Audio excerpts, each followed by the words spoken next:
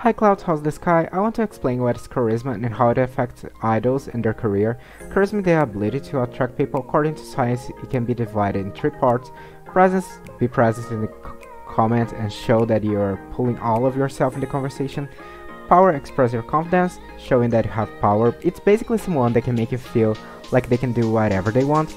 Warm, to make the other person feel comfortable and like they can be themselves around you. I analyzed some idols during interviews, and from what it seems, most idols seems to have at least 2 of these elements, so I'll give you some examples of each combination. Warm plus presence is Sana. This archetype is the one that most of cute girls tend to have. They are capable of showing a caring personality, but without power, the people tend to not respect their boundaries or opinions.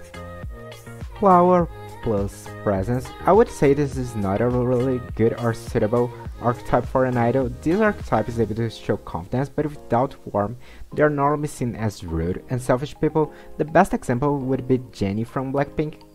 Power plus warmth. This archetype seems to be more common among older idols that seems to have lost part of their interest in interviews. They are caring and can project confidence, but at the same time, you feel like they are not completely in the conversation. A good example would be Taeyeon from Sonesde.